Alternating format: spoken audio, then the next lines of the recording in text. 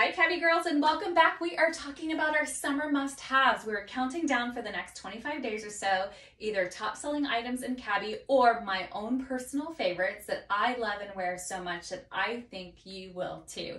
We are on day 3 of our top 25 day or so countdown, and I'm excited to share with you my pick for today, and it is the 5th Avenue denim. So I love all things denim. I do have a cabi affair with denim because I just cannot get enough of it. Now what I love about this particular silhouette, it's got a little bit of a higher rise. So I love a high rise denim because it equates to the look of an even longer leg. It's higher rise, so it takes care of any situations that you might have in this area.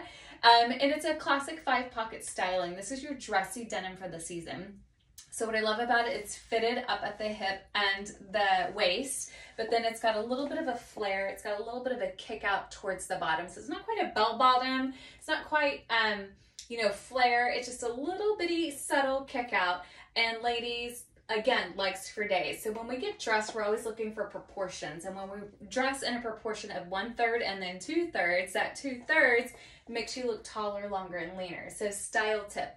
When you're wearing a denim that's long length to the floor and it's got a little bit more of a wider leg, you want to wear a pointed toe shoe with it, because what it does is it elongates that line and it continues that line with that point. If you've got a square toe or a round toe, you kind of chop it and cut it in half and you lose that illusion of having that long leg. So make sure you wear your pointy toe shoes when you wear these denim, all right? Now, no bells, no whistles, there's no destruction, so this is perfect to wear for date night, for dressy occasions, or if you're going into the office, a new business casual or a smart casual look.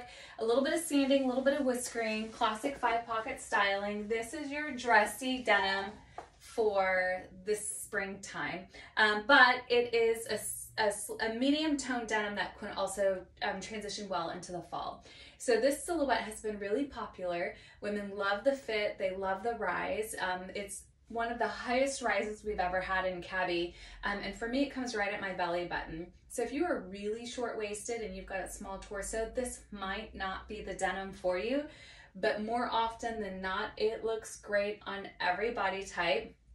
Little hint, you might see the silhouette again in the fall in a completely different fabrication and a completely different wash. So do not miss out on this classic denim, all right? So this is my style pick day number 3 for top 25-ish items that I feel like is a must-have before the end of the season. So speaking of which, the season ends on June 30th. So once the season is up, come July 1st, these pieces will retire and they will no longer be available for purchase. So if this item makes your wish list, make sure you snag it before it's gone, okay?